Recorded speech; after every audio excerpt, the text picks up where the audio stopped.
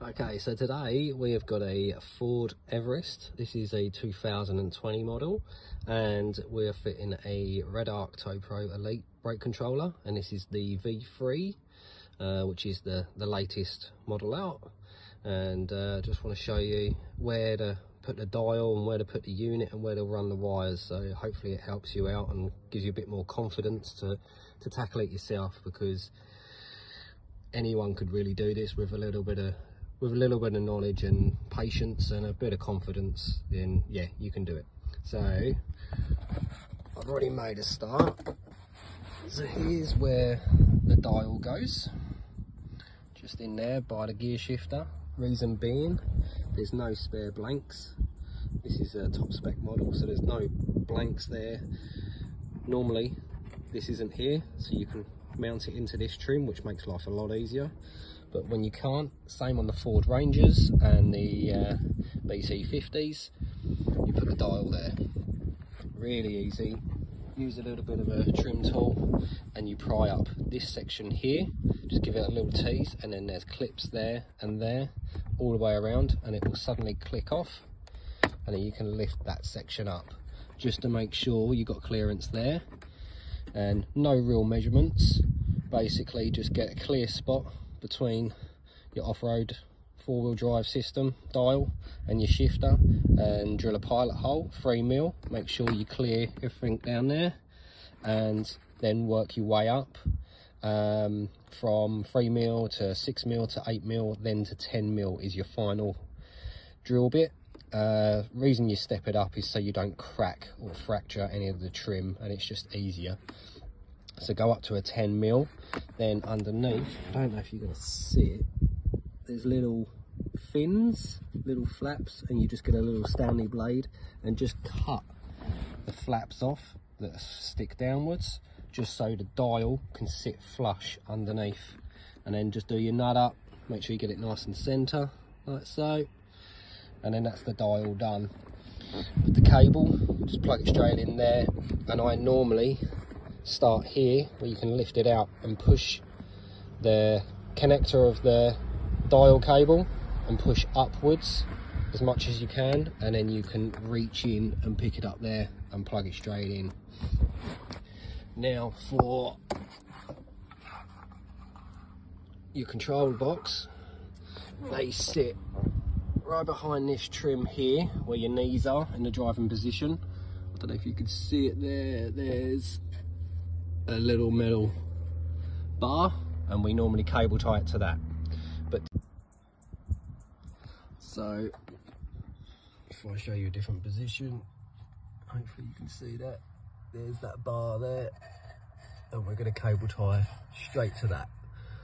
So I'll do that now, and then I'll show you once it's all done. Okay, so the unit's now fitted. I'll just put a torch there so you can see. There it is, right there, sitting on top of that bar, and we've cable tied through the holes that are already there in the unit and cable tied that through, and now that's nice and tight. Now you see that cable or conduit running across, that's our main battery supply. I'll show you. I'll pick that up from. So there's our fuse there. I like to use circuit breakers normally, 30 amp circuit breaker, but we don't have any, so I'm going to use an inline fuse holder with a 30 amp fuse. I haven't joined it yet because we want to get everything else installed, and then the final bit is to connect your power cable. Now on the Fords, you want to make sure you either go onto this terminal or that terminal, or this one, or that one. Basically, because you don't want to go onto this one or that one, because that is already fused. So you want to go direct to the battery system post, and this bracket is direct, so you can go onto either of them. Okay, that runs round, and there's a little grommet down the back. I don't know if you can see that down there, and there's like a little nipple thing you cut off with a blade. Don't use a drill, cut that off, and then you can feed the cable straight through. Behind the glove box. And you can see the cable running through there and then up round. I haven't cable tied it up yet because I just wanted to show you guys. And then it just runs across. There's a wiring piece there, and then straight through the tunnel basically over the other side. And then you can't actually see it because I've hid it. Here it is, it comes up there straight across. Now here's the wiring on that 4-pin plug that plugs into the control unit. The earth I've already done, and I've done it here, which is your fuse box. There's a earth stud there. Basically there's already a nut there that holds this plastic on. I like to put my earth point over the top of that nut and then add another nut. That's a 10mm nut, and I've used a nylock one so it won't come loose. And yeah, if you don't want to put it there, there is an earth point there as well. Entirely up to you. Then there's that power cable. I've already joined, the join is there, and that's going to all be cable tied up with more conduit. I just wanted to show you how I've done it. Then the blue is your brake controller output, the trigger, and I've used 5mm blue cable just to match it. And then this is your brake light switch or trigger, and I've used a 3mm red with white trace. Now these two are going to be running down to the back to the brake controller, to the trailer plug itself, and going into there, and I'll show you that in a second. We've already pulled this trim off, so this is the kick trim. This comes off first. You can literally pull this off with your hands, and guaranteed that little notch there is for these lugs. Guaranteed they always stay in the vehicle side onto the body, so don't forget to pull these out, and it's really easy. Try and do this one-handed, like so. That's it. Just pop them off, and then they just slot back into the trim. So just don't forget to put them back on once it's done. And we're going to run the cable along with this factory harness all the way down to the back, and I'll show you where the grommet is to go outside to the trailer plug. Okay, so we've done our joins. We've extended that blue and red cable for your brake trigger and your brake light switch trigger. I've put this in conduit just to protect the cable. This is all going to be cable tied along with this main harness. Now this is a little B-pillar where the seat belt is. All you have to do is pull the rubber trim out, and these just have little clips in. You just pop that out and bring that out to the end so you can feed the cable through right against here, and literally I just pushed the cable through, and then I was able to grab it the other side. Now this trim is a prick to get off. Just take your time and just keep on clipping it, and it clipped up like that, and I was able to pull this out the way, and there's my cable there. And then I've just fed it across behind these little lugs on this end trim, and basically to get it through to the back end is I started here, and I had a little chaser, so I used this rigid bit of cable. This is actually the fibre optic cable, and it's great because you can manipulate it, make it go where you want, but it's rigid, so it will feed through easily without folding up on itself. Now you can use cable ties, you can use a metal coat hanger, just something that's a little bit rigid so you can feed it through easier. And yeah, so I fed it in from this side and just kept working my way.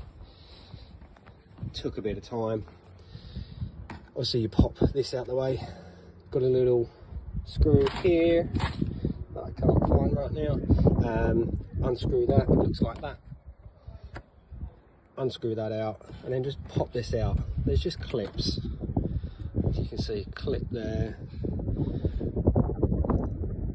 Can't see, there's clips, and that just gave me enough access to see through. And then when I fed my green chaser through the snake, I was able to grab it here, and here it is there. And then obviously I just take this onto the end of it and pulled it through. Now for the next section, I need to go down and out, because there's my trailer plug right there with all the cobwebs. So I want to get to the wiring that goes into it. Now underneath here, I hope you can see,